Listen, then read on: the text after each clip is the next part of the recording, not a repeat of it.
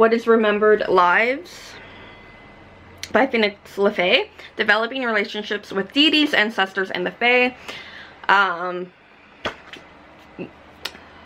When she goes through, yeah. So I get people's pronouns right. When she's talking about deities, she's talking about like the deities that she works with. Like she goes into deity profiles and she mentions that when she starts talking about deities that she's going to mention the deities she works with, but there are other like pieces of information that can when working with deities, that can go into working with whatever deities that you work with. So it's just, this book is like, to me, like working with like the energies of those that we can't particularly see, and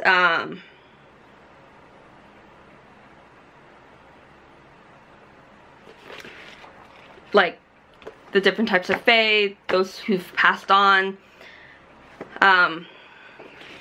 and I did get more of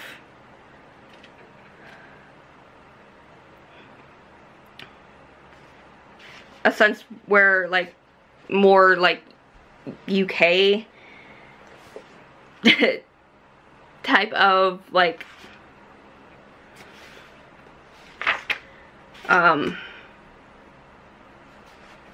information,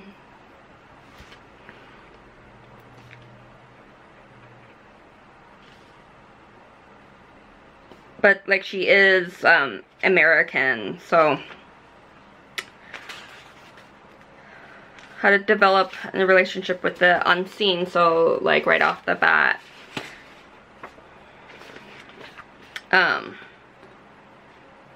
so like things you could do, so you get like realm travel and invitation. So like she talks about like the other world, underworld, and whatever throughout the book. Create a solid intention, research, make space, be patient, be open. So it will take time. So like goes through like a whole bunch of different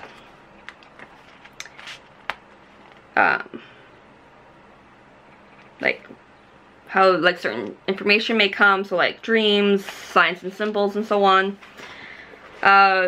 She does go through cultural appropriation, so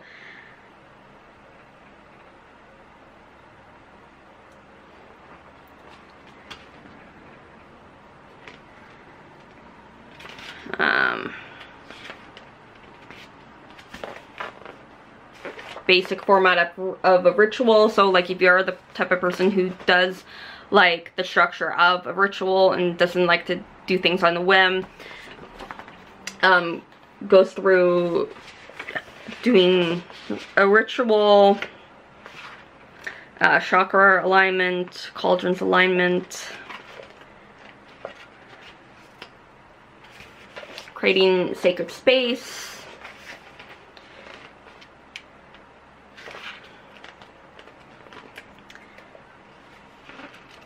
and like that's even before going into section 1. And it's not, and like each like deity, ancestor, and Fae are divided into their own little categories. It's not mixing in, trying like this is how you connect ancestor, deity, Fae. It's like separated in their own little way. And like she spells God G-O-D-D, like she like explained that at the beginning. So like getting to know them, the deity, yeah, so the deities included in this book are all gods that I've worked with in my own personal spiritual practice. So the deities, she put some history, culture, cultural context and story about them. So you get a bit of an introduction to them. So deities of magic, so like Baba Yaga, history, story.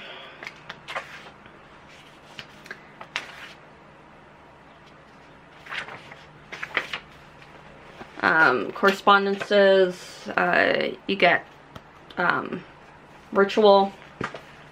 So like that's how you get for each one. So deities of mystery, so you do get a bit of selection. Oh, and at the end you get a list of so like this list is other gods of mystery, so you would have gotten like other gods of like magic or whatever. So like if you don't connect to the ones that she's mentioned earlier, and you get a list here where you might get one that you might have an interest in, like if you're more, say, Egyptian, Mat or Isis. So like there's that. Though you've likely already, like if you're into Egyptian sphere, you've likely already heard of them. Deities of revolution,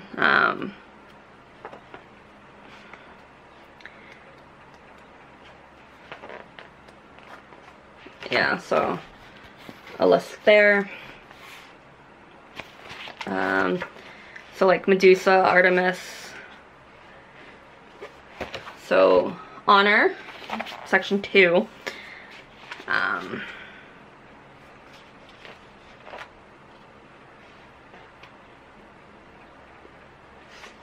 So like goes into like ancestor work. So like you can, like going into ancestor work, you can heal from it.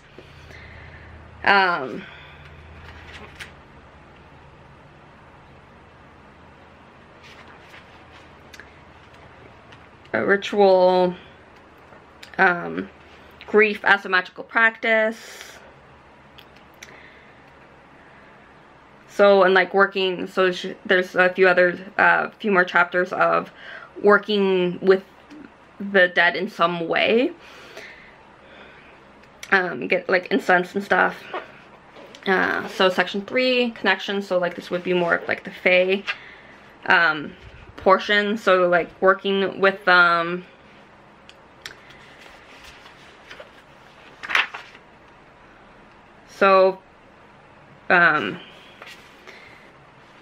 like the Fae don't have like their own realm they live in, and like talking about that. Learning about your own land, learning about like local flora and fauna, courtesies of like the Fae. Certain things, the wild hunt. There's like a few like rituals and things to do. So, and like in section 4 you get like talking about the wheel of the year, so like what days or moons are in that specific month. So it goes through like January to December, and like putting it all together and everything. So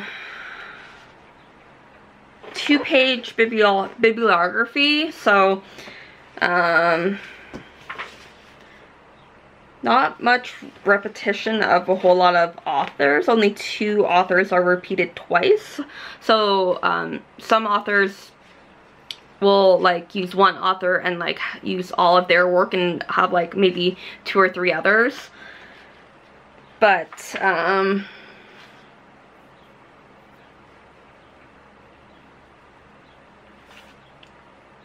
okay, she's only used one of her own references, her own works.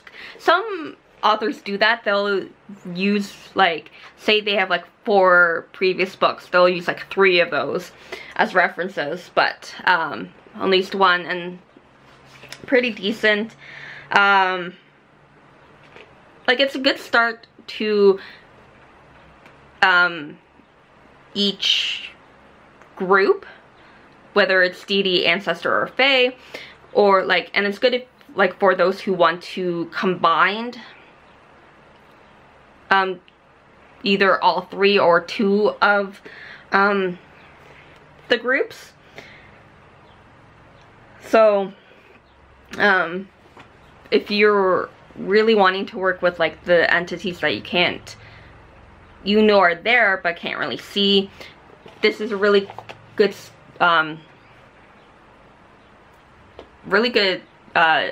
book to have. It's really nice. So what is Remembered Lives? Lives. What is Remembered Lives? Oh my goodness. So yeah. What is Remembered Lives? Happy readings.